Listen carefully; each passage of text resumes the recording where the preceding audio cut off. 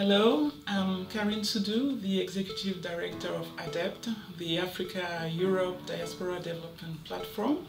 So our platform is headquartered in Brussels, and we gather African diaspora organizations based in the EU, in Switzerland, in Norway, and in the UK.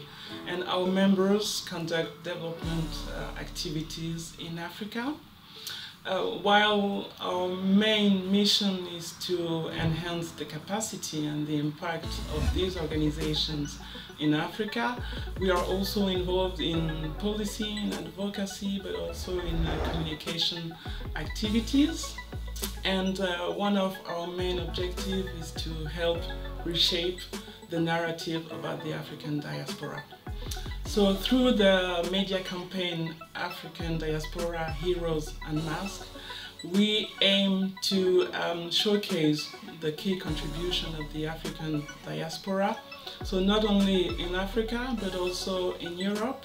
And I think that this media campaign is very enlightening, and I'm sure that you will appreciate it.